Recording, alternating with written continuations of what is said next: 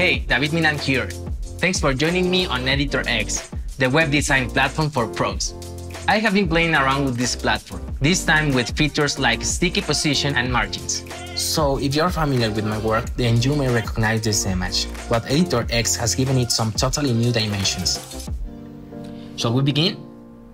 Okay, let's hide the header and footer because we only need one section here. And I want to set the background color, so let's make it this rich blue. Great.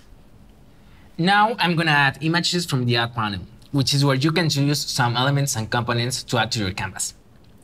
I have split my image into layers and I'm going to add them back together one by one. So first up, the roll off. It's a bit too small, so I'll set the width to 100% from the inspector panel. Here's where you can choose units of measure and precise placements of your elements. And it needs to be at the top of the canvas, so I'll drag it to the top and check that all its margins are 0. Next, I'm gonna add mi amigo Pharrell Williams. Yeah, you know that song que dice, "'Cause I'm happy." Okay, esa.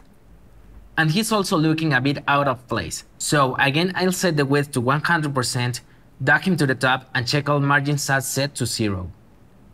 Nice. I have 2 more layers to add. Width to 100%, drag to the top, and 0 margins. And the same with the last image.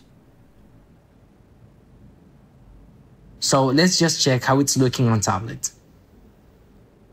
Awesome. I will head to the Layers panel and check everything is where it should be. I'm just renaming the layers so they're easier to work with. Okay, so now taking the first layer, I'll set the top margin to 1000 pixels. And scrolling down the canvas, I can see that it's where it should be. I want it to be sticky, which makes it jump to the top of the Layers panel. The second layer, our friend Pharrell, will get a top margin of 2000 pixels, and I will also set him to sticky. The third layer will get a top margin of 3000 pixels, and again I'm setting it to sticky. And you might have guessed what's coming up. The fourth layer gets 4000 pixels and set to sticky. Everything's in the right place, so let's check out the preview. I love how you can take an image like this, take it apart, and put it back together in an unexpected way. You can check out my other videos where I have made some cool designs using the sticky position and animations. Thanks for watching. Ciao for now.